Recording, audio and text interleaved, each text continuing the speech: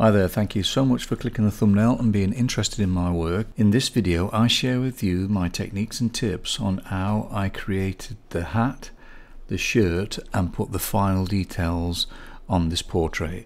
So be sure to watch it right through till the end, because here and there I'll be slowing things down in real time so you can take a closer look. So let's dive in and take a look.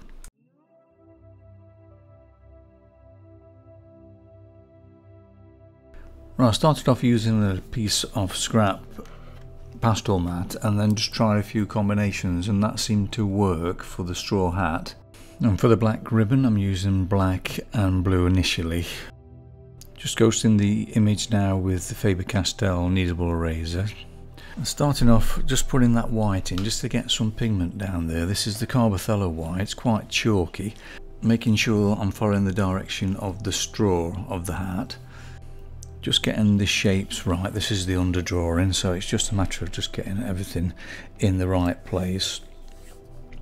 So using the Carbothello black very lightly to start with, just to get an idea of the position of it. You don't want to go too heavy to start with. It's all about getting things in the correct place, you know, because I've done this freehand. Just adding a little bit of white now for the highlights areas, and then just glaze over them with the blue, the lemon yellow, just to create like a greeny bluey tinge to it. Now adding the Carbothello black more deeper now, so I'm pressing on, putting more pigment on there. Now I know the position's okay. I'm just working in that pigment and then just putting some directions horizontally on this part here, just a few sort of strokes with the white, and then just keep glazing over with the different colours. I'll tidy all that up later. And then same here, the strokes are going downwards, so I'm trying to get that sort of feeling of the shimmering of this area here. You really have to squint your eyes to see the value, so it needs to go a little bit darker, so I worked in a little bit of black and then just putting those little bits of white here and there for the shimmer. Now to get some idea for the straw now, I'm using these colours here, plus this colour from the Faber-Castell, which is a similar colour to what I'm looking for, which is 102. Here's the colours I picked up initially with the 708 grey pencil there as well, but I will be adding blue as well in places just to create more of a bluey greeny colour. Just laying some pigment down over the white I've already put down, which creates a little bit of a glow. I'm just sort of building it up. You've just got to take your time with this. And now I'm using the 708 Carbothello pencil here, which I do the outline with. It's always great to use grey for sort of complicated designs and that, and then you can just glaze over with different colours. It should don't go muddy, you see, it just desaturates things. And so what I'm doing is working in the yellow ochre now. Here's the blue. I'm just using that to make more of a sort of bluey greeny colour, and then I've got the sort of burnt sienna and this colour to create the goldy feel together. And it's just a case of playing really and just seeing what works, and just relax, and it's all about getting the suggestion there. You don't have to put every detail same, every strand of straw and every subtle shadow. It'll just drive you nuts if you try to do that. All it is, it's actually your interpretation, so it's how you perceive it, and just feel your way, just open your heart, just let go of that mind who's trying to control, and just let it happen, let these movements happen. What I tend to do is squint my eyes and try and find or locate a pattern and where it starts. So I could see here that there's like 6 pieces of straw, and then it's weaved together, you know, there's 6 areas. So that's what I did there. I got the direction in, and then what I'm doing here is using the 708 pencil to get a feeling of the straw, how it's sort of weaved together in between the areas. But it's just trying to find that pattern. Once you've got that pattern, it all falls into place then. It becomes sort of natural and free-flowing. But initially you have to your time just to find your way.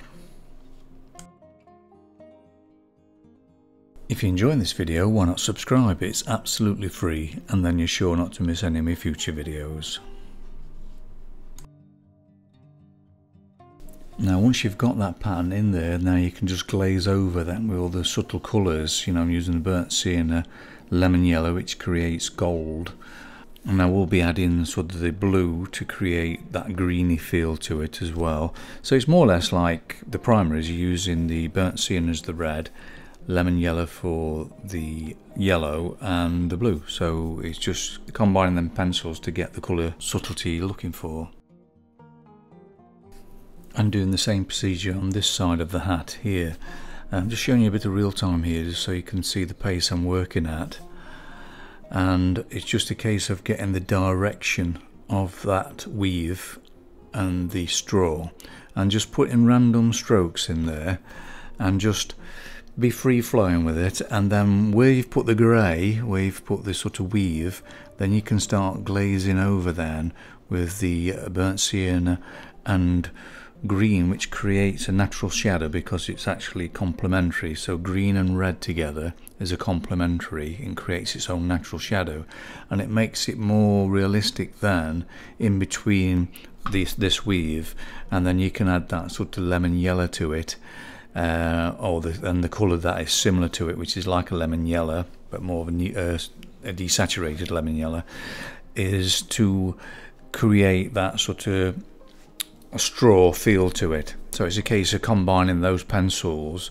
Once you put that white in, you see, then you've got something then to glaze over the top, and that white will shine through and create really nice sort of feeling of aliveness, and it gives it that sort of that shimmer, and that really feels like that is actually a straw hat. Then it becomes quite natural. And if you be spontaneous with it and don't try and put every little bit of detail exactly the same, it looks quite natural and realistic really, and without all the stress of trying to get every detail in there.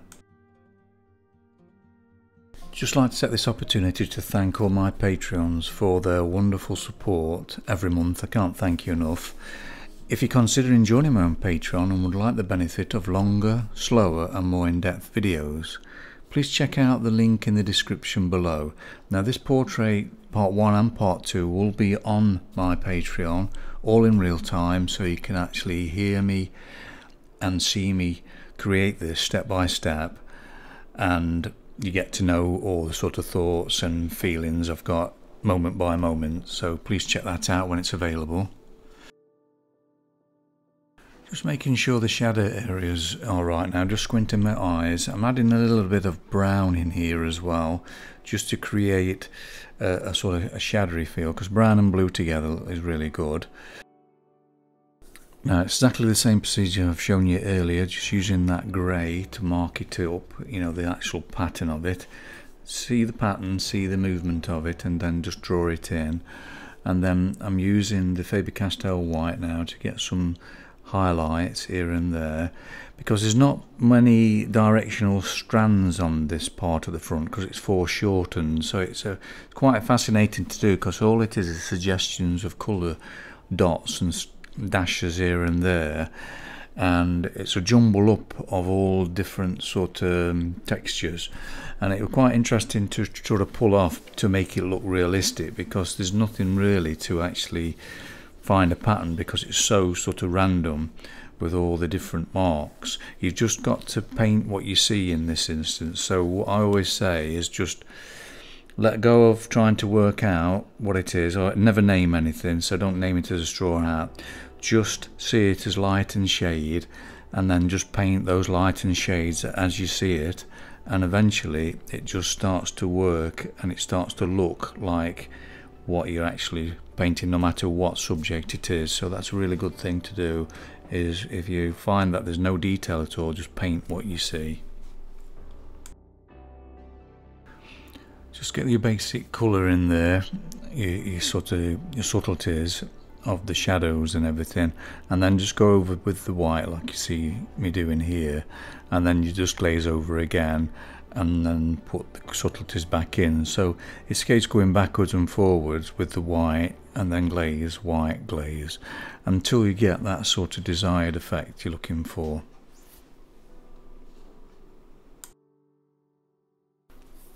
Now for the white I normally use a Caran dash, but I've started to use more of the Faber-Castell white, which is this one here. Because it's got a hard lead, I can sharpen it to quite a nice point with it, and it's very vivid like the Caran dash, and it's really handy for this, getting that freshness underneath and glaze over. So if you see anything, some areas that's more fresher than others, because what you're looking at is the chroma, the value, the temperature. So if something needs to be more sort of chromatic, put the white down, then use the lemon yellow on the top. It creates that sort of feeling of the brightness shining through. So that's what I'm doing here, is just adding that little bit of lemon yellow here and there where the glow is, and changing it up with the burnt sienna and the green for the shadow areas. So yeah, it's once you get the formula, it's just it just flows. There's no stress at all, you know. You just sort of just go with it, just let it happen. If you're enjoying this video, why not give it a like and share it with your friends? It would mean so much to me, because this would help the channel to grow. Now for the silky looking top she's wearing, with a little bit of lace in there. So first of all, you just got to do that under drawing first, just laying that white in and then mapping certain areas. Now again, you've got to find that pattern, and don't worry about doing it exactly the same. It's just your interpretation on it. If you can go as close as you can to the pattern, it helps. You don't get lost in it then, and it causes stress because you get lost and you're not really sure what sort of colour to put in here and there. So I'll just put the white down first, and I'm just glazing over with the blue and then a bit of red in certain areas, and then just feeling your way and just building it up. I'm just putting that little bit more white in and just enjoying the freedom of just expressing yourself and just let it happen.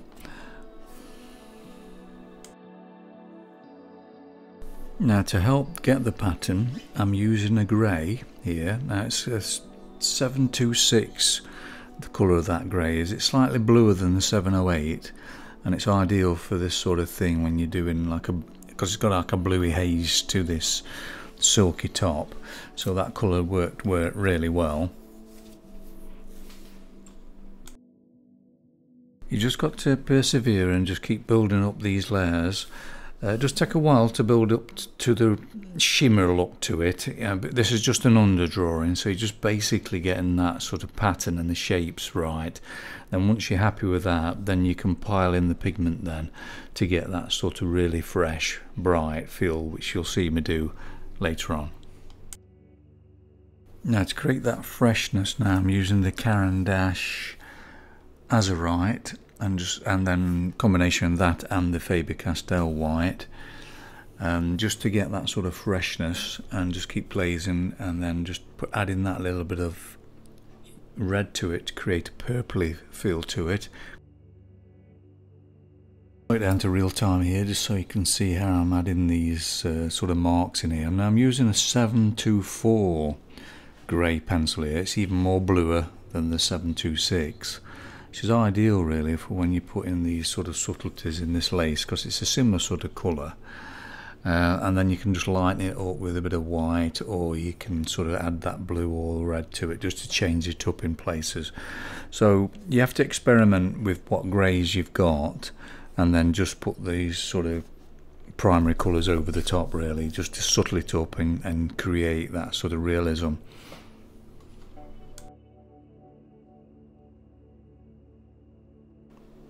Now in places to get the real freshness, I'm adding a little bit of Rembrandt white and then mix it in then by using the Faber-Castell over the top. So you put the pigment down from the stick and then move it around then with the white pencil.